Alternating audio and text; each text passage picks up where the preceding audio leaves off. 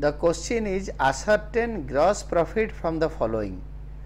We have to read all the items. There are two items which does not belong to this question, this account, that is carry agent sales and office rent. These two are office expenses and will be shown in the debit side of profit and loss account, and we are supposed to find gross profit ratio from the following.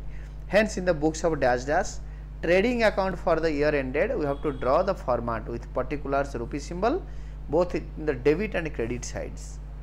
Then we have to post all the items to find out gross profit. We can also use the formula to find out also.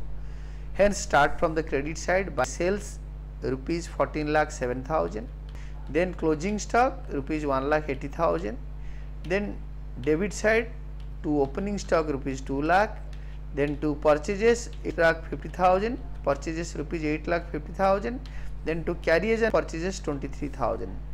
The items are posted, total the credit side, that is 15,87,000 in the credit side. Take it to the debit side rupees 15,87,000. Then find out the gap to gross profit carried down. To gross profit carried down rupees 5,14,000, and this is the final answer.